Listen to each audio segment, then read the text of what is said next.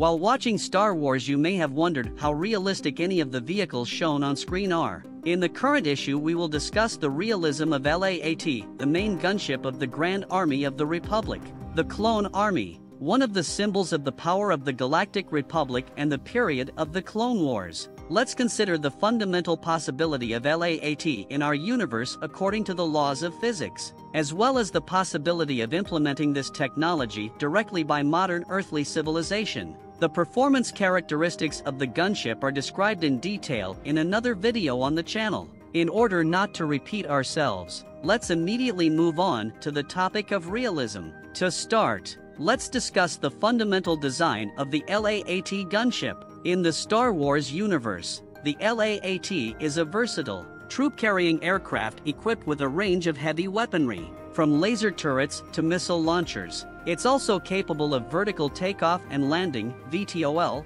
which makes it an ideal choice for transporting troops in and out of combat zones. Now, from a physics standpoint, the concept of a VTOL aircraft is certainly possible in our universe. We have helicopters, tilt-rotor aircraft like the V-22 Osprey, and vertical takeoff and landing jets like the Harrier. All of these vehicles leverage various principles of aerodynamics and engineering to achieve the ability to hover and take off vertically. LAAT also has jet engines, but since they are not much different from modern ones, we will not pay much attention to them. I'll just say that LAAT jet engines are quite real even for modern human civilization. First, let's break down the principles of operation of the repulsors on the LAAT gunship. In the Star Wars universe, repulsor lift technology is at the heart of the LAAT's operation. These repulsors create a localized anti-gravitational field that counteracts the force of gravity, allowing the gunship to hover and maneuver in a precise and stable manner.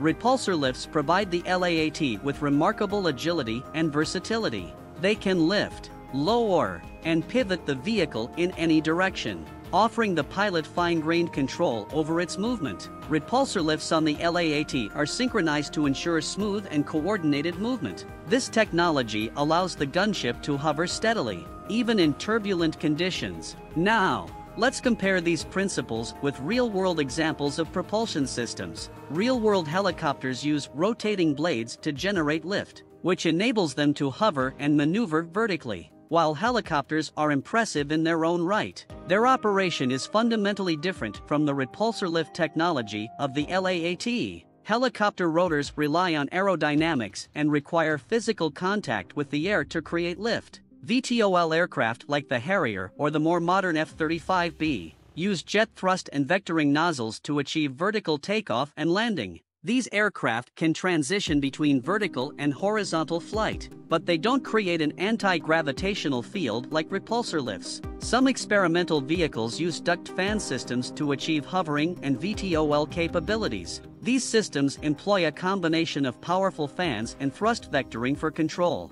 However, they still rely on aerodynamic principles and airflow to maintain lift and control. But what about repulsors? Repulsors in Star Wars work on the principle of ionizing the surrounding external environment, in our case air, and giving particles an impulse, as if pushing them away from themselves. And according to Newton's third law, the tank itself will also begin to push away from the ionized air, receiving a lifting force that keeps the machine above the ground. And the most interesting thing is that this technology is already available to humanity. Please, Silent Ventus drone. It is based on the technology of ion propulsion, which is what repulsors use, as of October 2023. According to official statements from the company, the drone was able to fly for 4.5 minutes. Despite such insignificant indicators, the anti-grav technology itself is possible, but due to its complexity and imperfections, bringing LAAT repulsor technology to the real world is at best only a few decades away.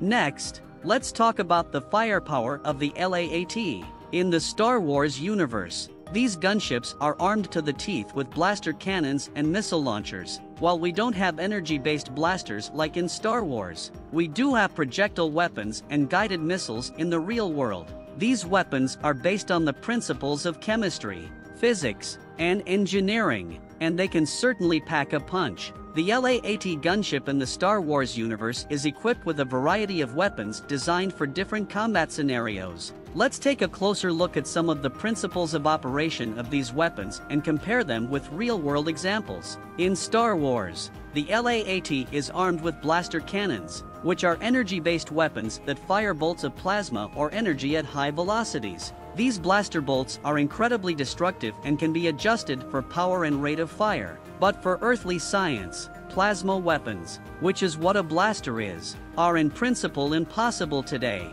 While we have energy-based weapons like lasers, they are generally used for cutting or marking, and very rarely as traditional weapons. For example, the U.S. Navy destroyer Preble received the Helios complex into service in 2022. It is used as a traditional weapon for physical destruction of vulnerable targets, such as unarmored boats, drones. The LAAT also has laser weapons directly, 2 to 4 laser turrets that provide the gunship with a 360-degree field of fire. These turrets are primarily used for anti-personnel and anti-vehicle roles. Real-world military vehicles often feature machine guns and anti-aircraft cannons for close-range defense. But the concept of laser turrets for personal-scale combat is not something we have developed. By the way, the LAAT laser itself in the universe looks quite plausible, with one exception: their color, or rather the ability to see it. Whereas in reality a laser can only be seen in space with particles from which the laser light will be reflected, be it smoke,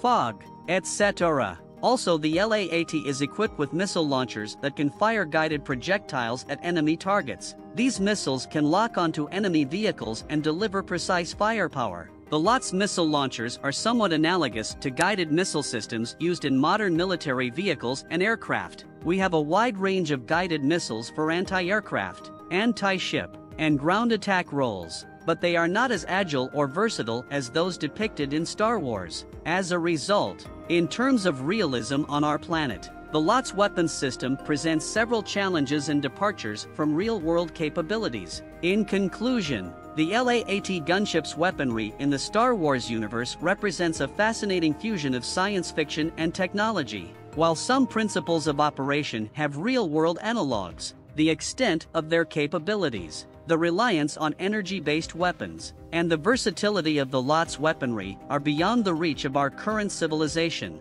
Now, let's address the most distinctive feature of the LAAT gunship: its ability to transport troops into combat zones quickly. In Star Wars, it can carry a platoon of clone troopers into battle with ease. Our current civilization certainly has the technology to transport troops via aircraft. Many modern landing helicopters can easily transport a platoon, and even more soldiers. So there is nothing unrealistic in the concept of a gunship for 30 people. As a result, we can say that LAAT has many fundamentally impossible aspects in its design for modern humanity, which is why at this stage of development, this technique is fundamentally impossible for our civilization.